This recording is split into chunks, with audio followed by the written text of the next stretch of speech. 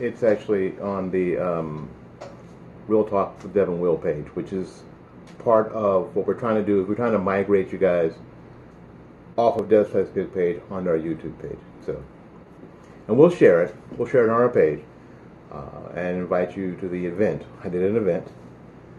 It's Monday. We're back from vacation. We're on vacation? Yeah. Last weekend. Last Monday was Memorial Day, correct? And then we had a funeral to attend on Saturday. So it's been busy. We had a busy weekend. It's been busy.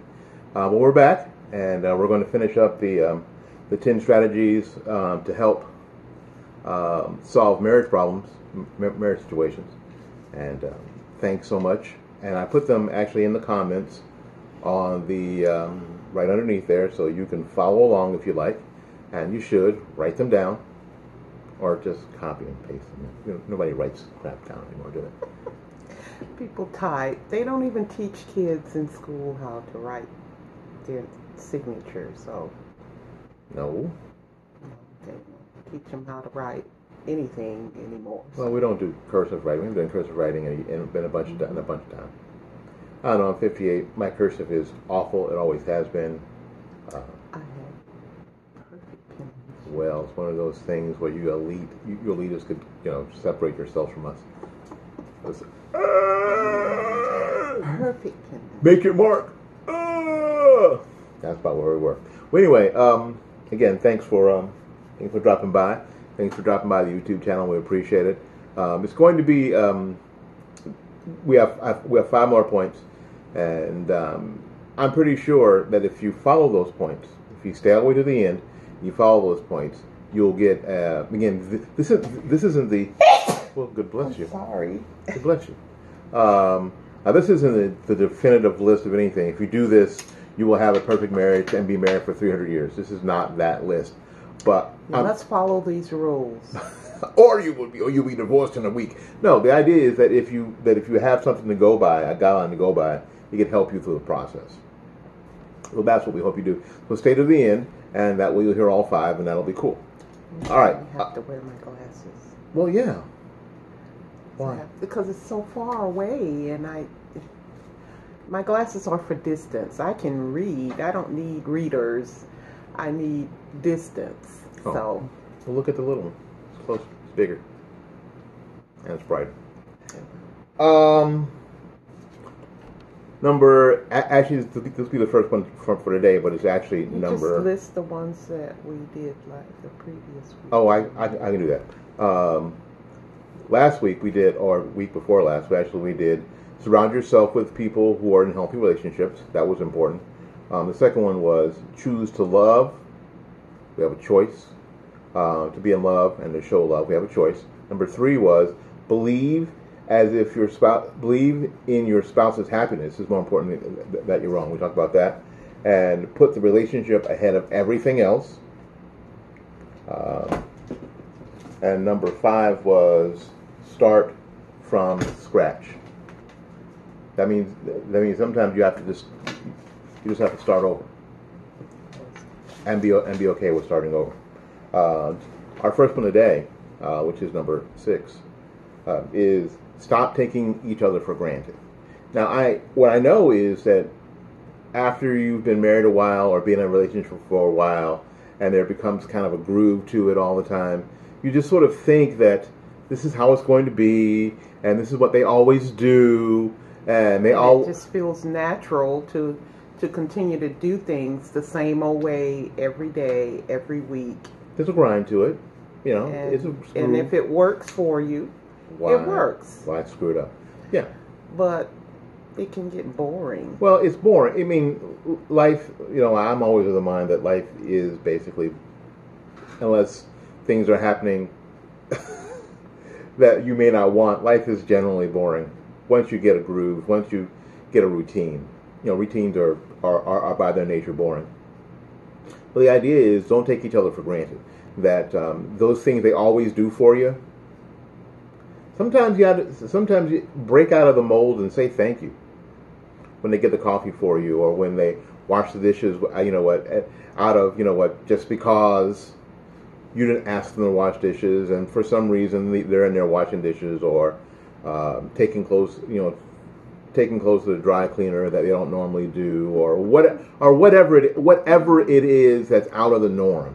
That they just do. Make sure you say thank you, or even if it's in the norm, if they always do that for you, occasionally say thank you. Don't take it for granted. Don't take it like, oh, well, they're supposed to. Don't assume that they're gonna just automatically do it all the time either. Well, yeah, no. Just because one of you happens to clean the kitchen and make the dinner and do all of that, sometimes maybe offer or help out, go in and finish it up for them. Yeah, don't sit here and starve to death because you expected your wife to cook. You always cook. I'm so hungry. No, we're adults. We survived. You can go in that kitchen and you can make yourself something. I don't think I've been the guy who's called home and said, "What's for dinner?" No. Well, because Deb works too, and I don't expect her every night to come home. I never did. I mean, she meal preps now, and that's been a blessing. But I never expected for her to come home from work and cook dinner and iron my shirts, darn my socks, and that was never an expectation. So, and I think for some people, because maybe how you were raised, how your parents how your parents did it, that you sort of take for granted that that's everybody's role, and it may not be, and first of all, it may not be. Like I said, Debbie works too, and sometimes men are better cooks. They can do it better. All the great chefs in the world are men. Than the women can. Even though we've been taught, women they cook the meals and clean the house and do all this stuff. Men can clean the house better sometimes. Sometimes they can, and then sometimes they fake that they can't clean it. Maybe. They fake people. But just don't take any of the chores. And we did a video on that. We did. About, sharing the chores and the activities in the home, how to split it up. And, sometimes you may need to learn a new project in the house. Oh, and I don't think it's just about chores. It's about just taking each other for granted, like they're always going to be there, because they may not be. Paying the bills. You need to know what's being paid and when it's being paid and what's going on and when stuff is due. I mean, people may not always be there, so don't take them for granted, and that means like don't take it like they're always going to do the same thing and they're always going to be there, because life happens and life can slap you upside the head like a brick. So you want to be you want to be prepared, and you want to make sure that your spouse appreciates what they do for you, what they do for the family. All right, these two kind of go together. Well, actually, the next three really go together. Pray for your spouse. Ask God for guidance as you. Is that pledge? Do you have that in? Mm-hmm. Okay. As you pledge. I'm not quite sure what that means, but okay. Okay. But pray for your spouse. So, and the idea is that you may not always know exactly what to pray.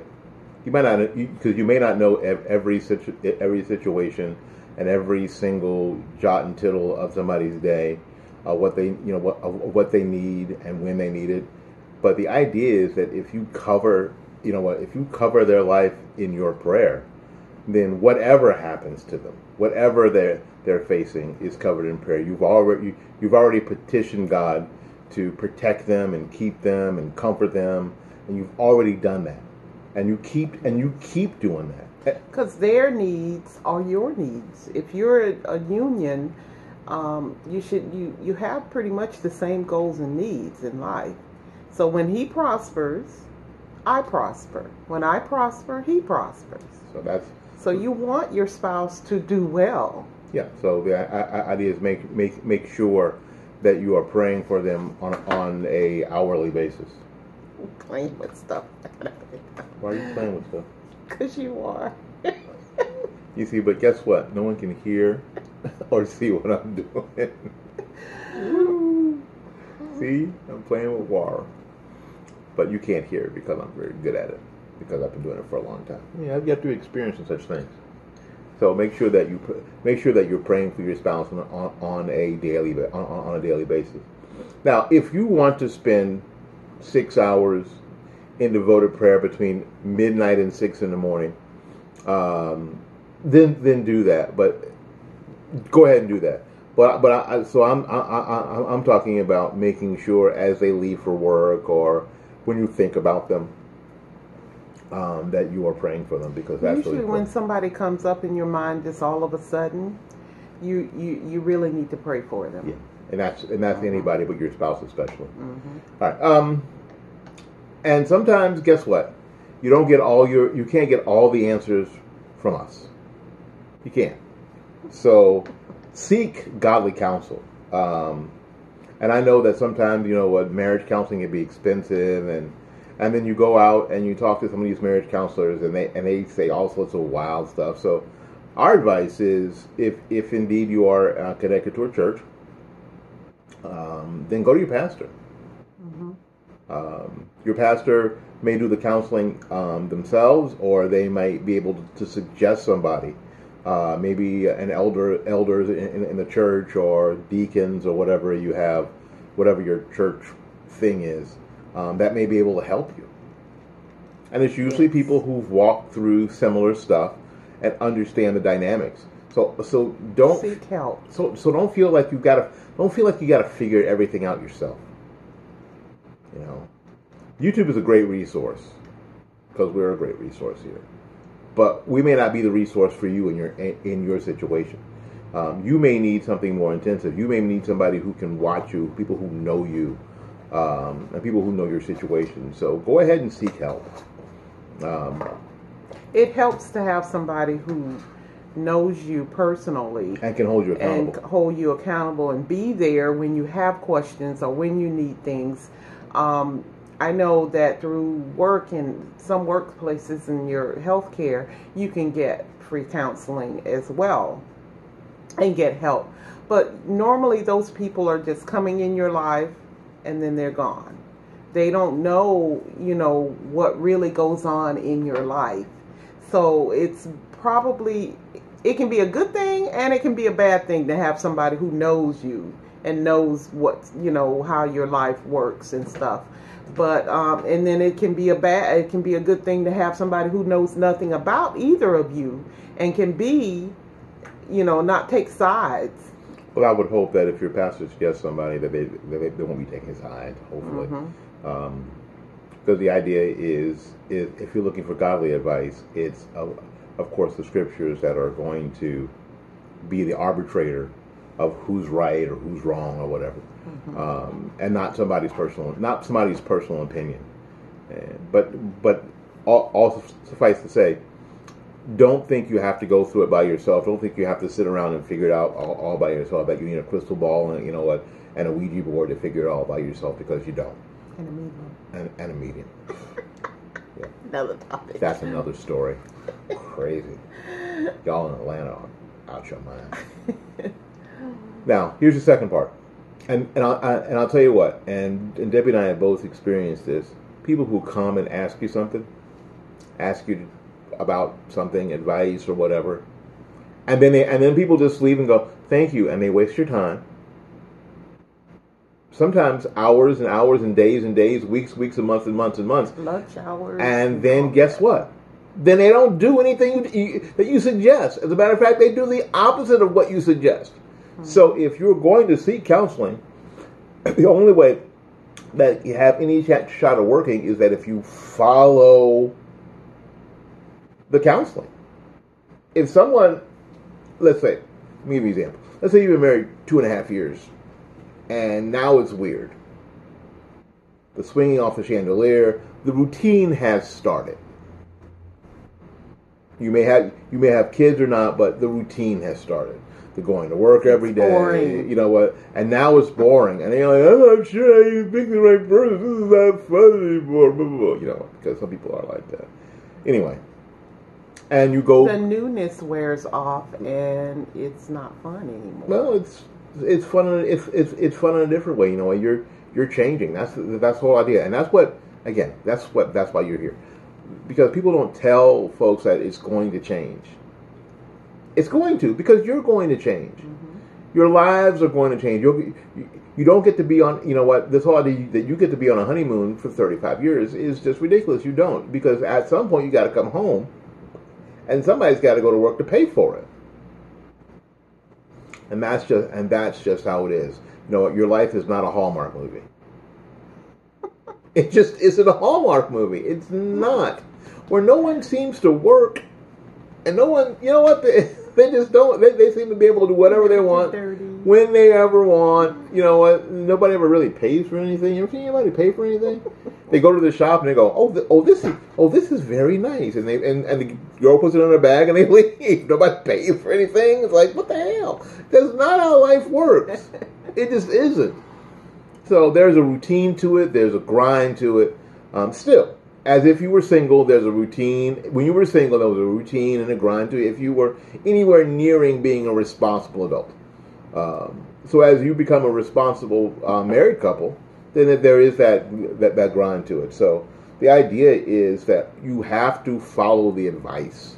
If they give you advice, you have to follow it, because it's the only way that you'll know that it works. You can't just hear it and go, I don't want to do that. Because a lot of people come to get counseling or talk about something with you because they want you to agree with them. That's it. They want you to be on their side and agree with what they're saying. I know. That's right. They want you to say that. That's not. And then when you confront them and tell them the truth and what really should happen and everything, they're like, okay. And then they don't do it. Then they go do whatever they want, and then the next thing you know, they're getting a divorce. Well, and the thing or is, they're separated. And the thing is that if you come to me and you ask me something, for something, and you're not going to do it, and you know you're not going to do it, then don't come to me. Really. Have more respect for my time than that. Have more respect for me as a human being. Have more respect for people who have decided. And a lot of times, counselors in the church do this stuff on their own time and for free. Mm-hmm. That you would have more respect for them than to waste their time when you know that you're just looking for somebody to agree with you. If you've already made up in your mind that you're not going to stay with this person and that you're just doing it because they asked you to, or at least that you're not interested in making things any different, not changing, that you've already settled that you're not going to make anything different. Well, we go to counseling, but I ain't going to do nothing different.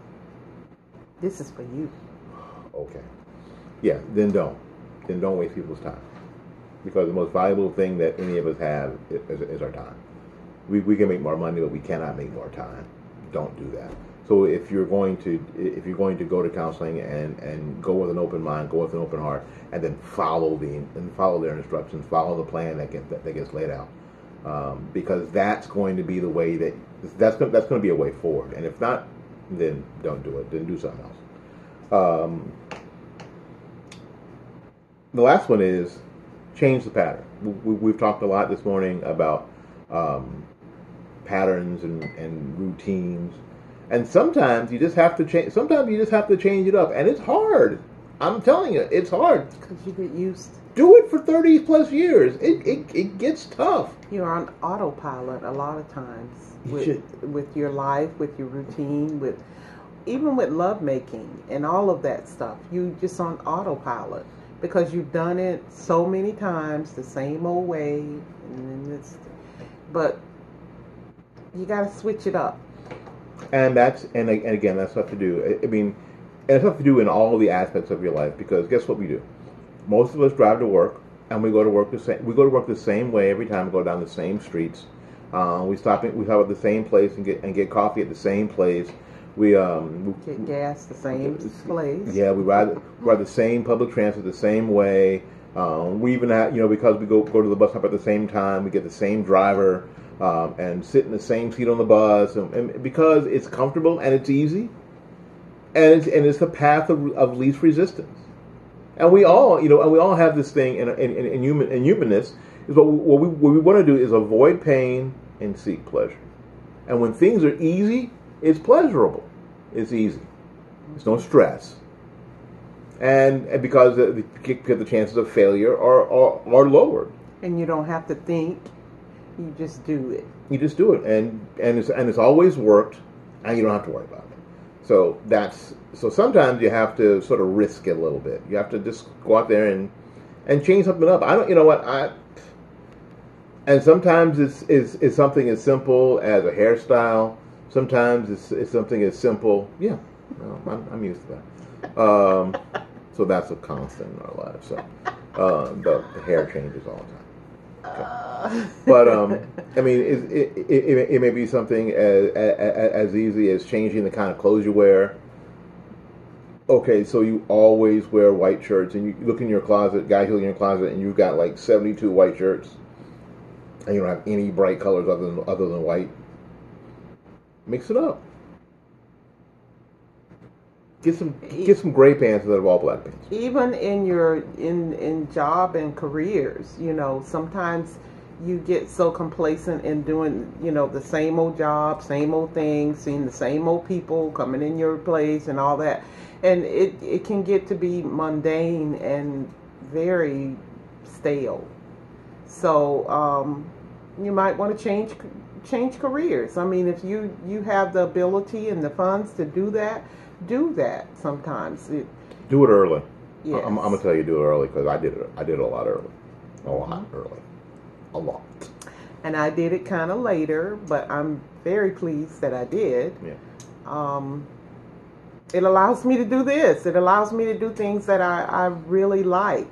And you want to change life and change. I quoted that on my Facebook page the other week, a couple of weeks ago, about ordinary and common stuff. That's our enemy, because sometimes you have a talent or a gift or something that God has given you, and because you've been doing the same old thing for a long time, you let it just slip away. And you're because you don't want to change. You don't want to do something different. Do something that that brings pain. Comfort is our enemy. Well, it can be. It definitely can be, because you can turn that groove, being in a groove, into a rut. And then if you're in a rut, what you can't do is grow. And the idea of growth always hurts. Growth is always uncomfortable. It's very painful. So when in your individualness and as a couple, that's why changing it up sometimes is important, because it forces growth. And frankly, you may change it up and it's not what you like, and that's okay. You tried it, you didn't like it, and now you can do something else. Do something different. Do something else. So, but at least that you don't run the risk of the staleness that can happen. And with careers, you once you change and you find out you don't like it, there's always the chance that you can go back to what you did do, you were doing before, and sometimes it gives you a different appreciation for the job. You take things for granted for so long, and then when you go back, I know a lot of people do that in marriages. They you find people that they'll divorce their spouse and go out and do this and that and other, and they come back and people get back together again because they realize the grass wasn't always greener over there, and I appreciate what I have now. The grass is, let me help you, the grass ain't never greener. It's crabgrass. It's never greener. Crabgrass. Or it's fake. Or artificial turf. Yes, artificial turf. Somebody painted it. It's never green. And you get there and it's like, oh, this is not soft. This is not soft. This is hard and prickly. This is terrible. Golly, I fell in this ugly. And I hurt myself. Yeah. So, and that's what a lot of people find, and then they're too proud to go back and say, oh, I screwed up. Yeah. But sometimes you just again, just change it up. Make things a little different. Just make things a little different. And again, guys, it doesn't have to be. Please don't think that you have to have these big, huge gestures. Do something. Try something today. A little different. Try a little something different. A little something different. And it may get noticed or it may not get noticed. But try something a little different. Try saying things a little differently. You know, that's going to be important as you move forward, you know, in your relationships. Because there is a mundaneness to it. There is a routine to it.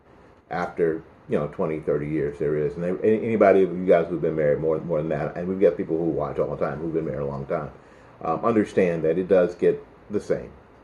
That the swinging off the chandeliers pretty much ends a lot faster than you realize. A lot faster than you realize. And so try to shake it up a little bit every now and again. And it has to be a lifestyle of shaking it up, but every now and again. Every now and again. All right, that's all 10. And also remember to come up with an action plan. After you've had your counseling with the counselor and you have come up with reasons and things that you're going to work on, write it down. Have an action plan. Well, know what you're. I would hope the counseling would be a part of that. Mm-hmm. I hope the counseling would be a part of that, because the idea is not go in there and cry to somebody for an hour, but to figure out what you're going to do. And then no change. Well, and figure out and just figure out what you're going to, and try to figure out what you're going to do, not just and there's a being this, and they never, and he never, and she never, and she always, every time. And because of what Barney did. Yeah, exactly. Because Barney did. See, that's a Flintstones reference, and if y'all get it, then you're old. You're cool. You're cool. If you get that old Flintstones reference, you're cool. Yeah, but that should never. I mean, that should never be a part of good counseling, because good counseling always leads to the next thing. Here's how we're going to handle it. Here's where we are, and here's where we need to be. That's always a deal in good counseling. And the counselor should help you with developing a plan, an action plan, or a way forward, or a goal listing. Yeah, something. That's how you know it's good counseling, and that's how you know what to do, and that's how you know what to do next, as opposed to just a cry session. A little pity party you can have on your own, frankly. Don't waste people's time. All right. Let's see. It is, what time is it? 9:30 or so. So we're going to get up out of here. Things to do. People to see. Places to go. A lot of the same thing we did 2 Mondays ago. And I'm going to start back vlogging. Are you? Yes. When? Today. Okay, so expect some vlogs on from Debbie. Are you going to put them up? Yes. Oh, okay. I was just asking. The people want to know. You're going to put them up. Should they expect them today, or should they expect them tomorrow, or Wednesday? Wednesday. Wednesday. Okay, cool. Oh, we'll do that. Well, you'll do that. It'll be something new. It'll be something different. We'll be shaking it up a little bit. Just say it. Anyway. If you guys have questions, comments, leave them in the comments below, both on YouTube and Facebook. Now, if you're on Facebook and you've not subscribed to our YouTube channel, shame on you. Not my friend. We need you to do so. So it's not a big deal. If you're worried about YouTube getting your information, Facebook has every bit of information that you could possibly provide already. So if you just subscribe, and the subscription is the best thing because it's free. And then hit the notification bell. That will be very, very handy. And again, any comments, please put down in the comments area. Any questions, please put down in the comment area, or direct message one of us on Facebook. We'd love to hear what you think. We'd love to hear things that we could talk about later. You know what? Ideas. I mean, I'm the guy who says I don't know. I'm okay with I don't know, but we may be able to direct you to somebody have else, a little bit of or somebody know, But so I don't know everything. I don't know everything, but I don't. I act like I do, but what? I act like I do, but I don't know everything. But we can at least direct you towards somebody who might. So again, interact with us. Let us know how we can help. How we could be of service to you. We appreciate that. All right, we got to get out of here and make room for somebody else. So until we see you again, go out there and learn something, love somebody, and for goodness sakes, y'all take care of yourself. Have some coffee. Have a blessed day. Love you. Peace.